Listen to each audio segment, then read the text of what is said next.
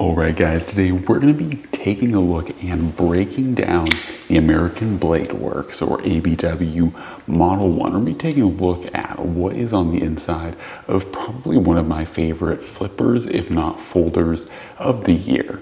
And hopefully you guys enjoy taking a look at this really cool blade.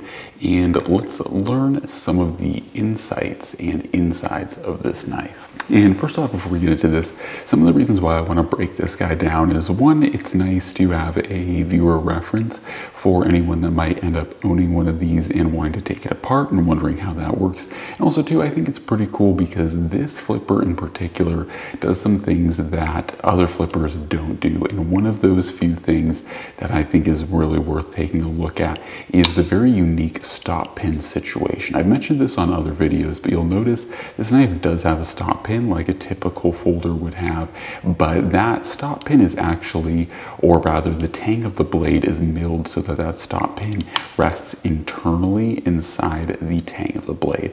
Now, like I also mentioned in other videos, I don't necessarily think that that necessarily makes the knife stronger, but I do think that it is a really cool feature, and moreover, I think it's cool how they made it work with the flipper so that they could put the flipper in more of an ergonomic spot. So if you'll notice, the flipper is actually pretty much directly in line with the stop pin so that it is nice and high, nice and proud. It makes it have a really good action. But as a consequence to that, they mill it out, or they mill the flipper tab out partially so that the stop pin will fit inside there. So it's really cool, and I think that this will be an interesting blade to break down. So without any further ado, let's jump right into it with some basic Weehaw Torx bits. So first off, we are going to need probably, I'm guessing, a T10, and let me double check myself on that for this pivot here.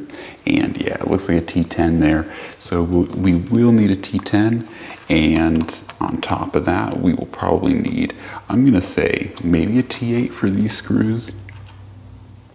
Looks like a T6. So we are going to need probably this guy here. So it looks like it is a loose fit on a T6, but a good fit on a T7. So I'm not entirely sure. I'm gonna go with the T7 just because I prefer having a closer fit, especially when it comes to Torx bits, because Torx screw bits love to tear out. So we are going to first off disassemble this blade, and yeah.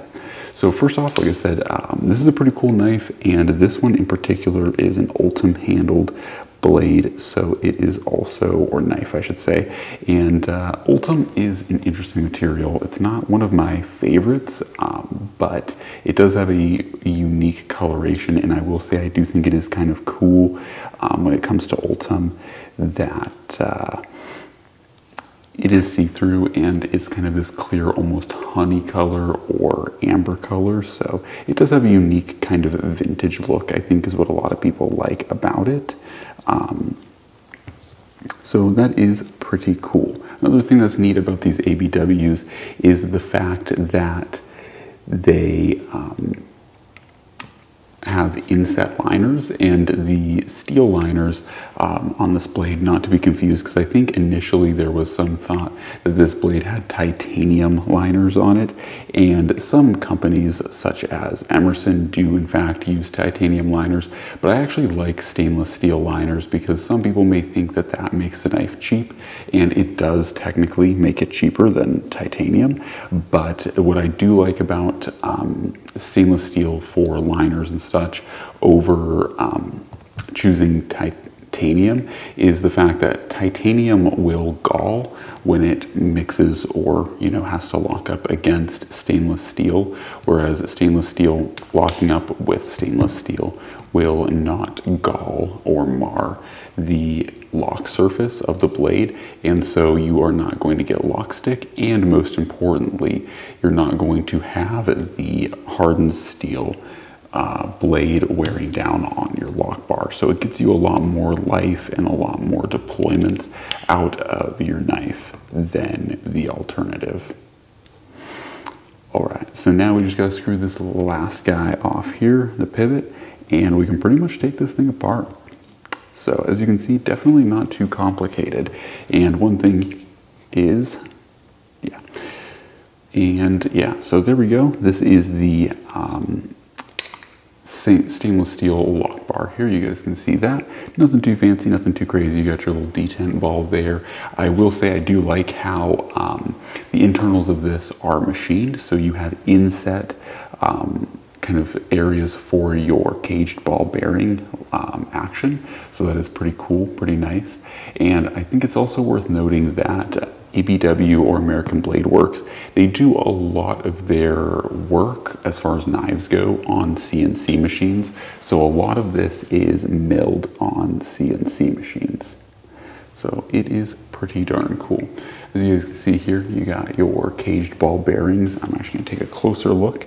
It does look like it is just ceramic ball bearings on this guy. So this is not a, like on Skiff, they use phosphorus bronze washers that are thicker and have, you know, ceramic ball bearings. This looks just like it is just ceramic ball bearings. And truth be told, you know, some people might gripe about that, but I don't really think that there's an actual problem with that in particular. However, I do think now that we're at this point, we can take a look at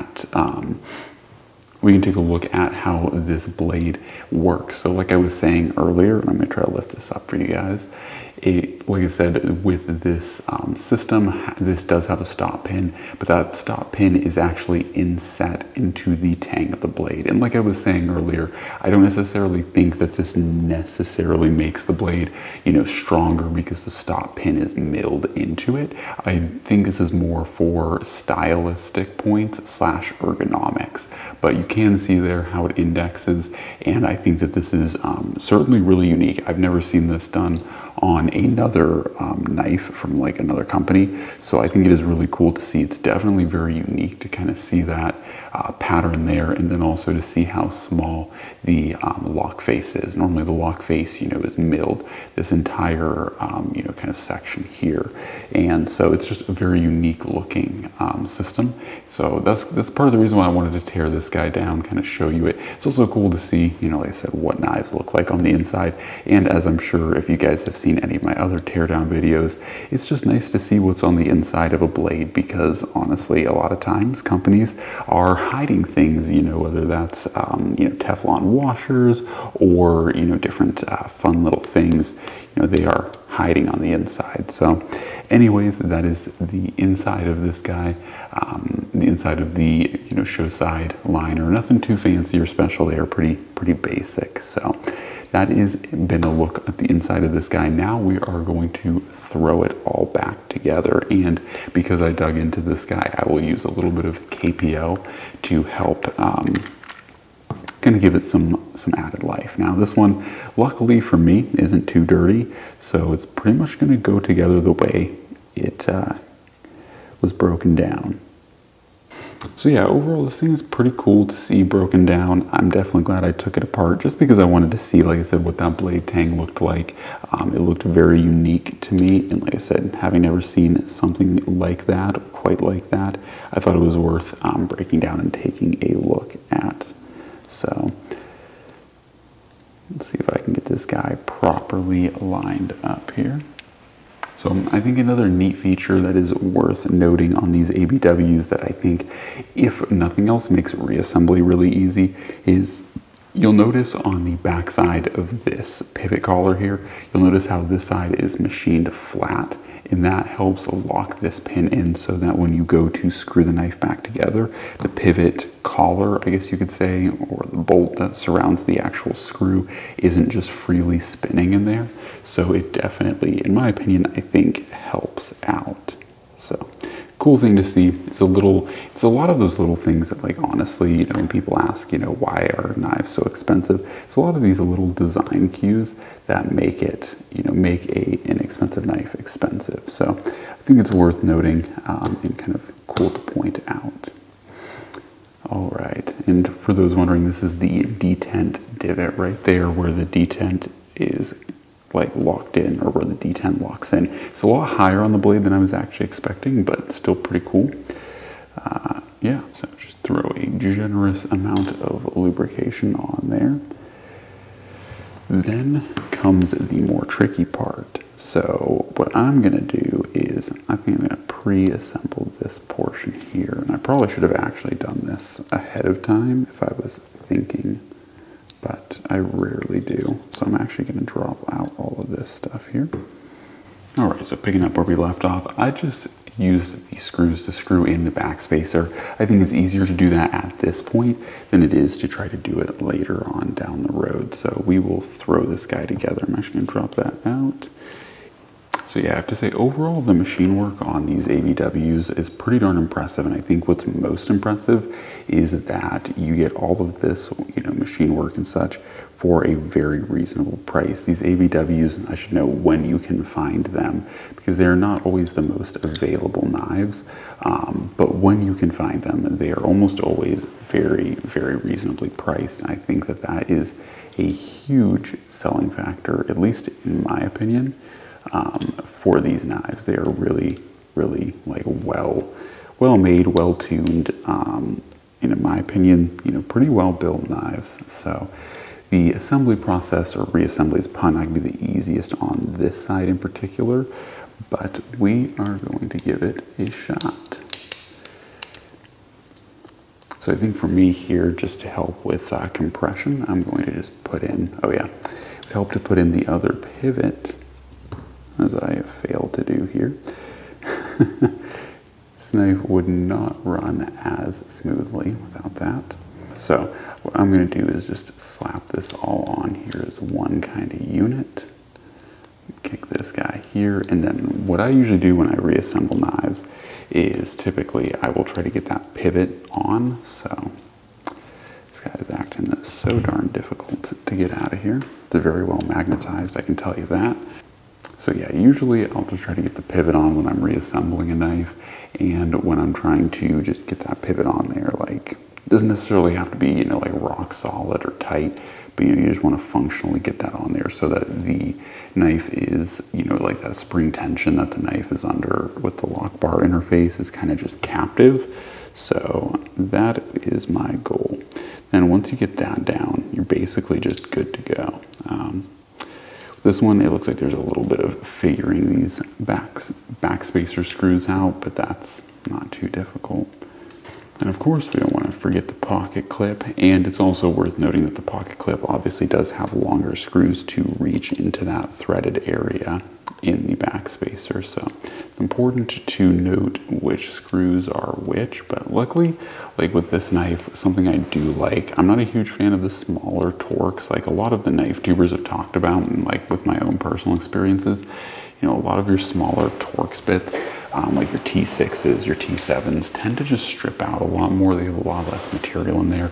But what I do like about this ABW is the fact that it does take advantage of really only having, like 3 body screws per side. So, and 2 of those body screws are, your clip screws. So I really like the fact that this knife takes advantage of not going overboard with body screws. I feel like that's probably one of the biggest sins of Benchmade is that they love their body screws, and there's really not a good reason to love body screws, to be honest. So the last thing I do here, and unfortunately it's kind of hard to see on the camera, but the last thing I will do with these knives is typically you just take it and you start to tighten your pivot, and then you just look down the center. You want to make sure that your blade is centered, because for the best and smoothest action, you're going to want to have that blade nice and centered. So there we go, back to functional and still just as a drop shut as before, if not a little bit more. This didn't have a whole lot of oil on it, so threw a little bit more in there than maybe necessary, but it is back to functional. So yeah, that has been a look at the American Blade Works or ABW Model 1. Like I said, I think it's a pretty cool knife to take a deeper look at, and hopefully you guys enjoyed the disassembly video. As always, God bless, and I'm out.